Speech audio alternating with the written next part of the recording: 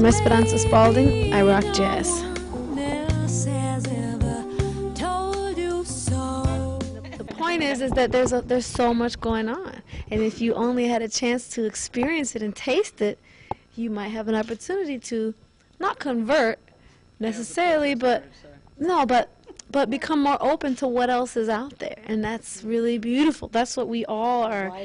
Wider palette. That's what we all are interested in. And not only from bringing in audiences that may not be jazz fans, but also for us who have been stewed and nurtured in an environment that's so much more diverse than just jazz.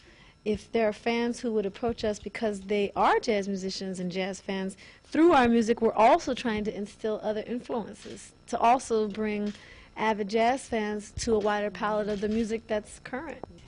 There's room for fans of all music, and there's table space for every dish that anyone could want to eat. Well, I played with Donald quite a bit before he recorded on my CD too, and no, that's why you asked me. He's a masterful musician. He's a master at what he does, and I remember a couple of times. I mean, the memory that's coming to mind is performing with him at a club with another saxophone player.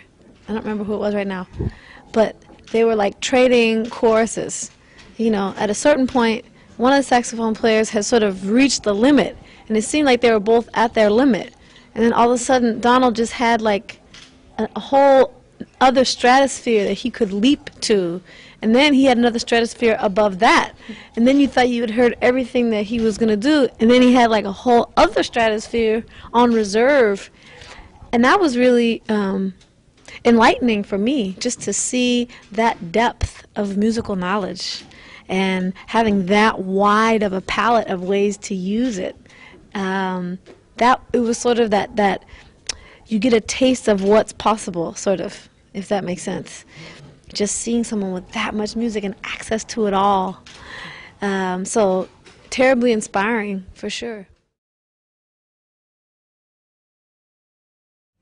I think if you're a young person that's been blessed to have serious teachers, they instill in you the understanding that it's a big responsibility, that you must commit and learn and expand for the sake of the music, but also for the sake of yourself as an artist, as a human being.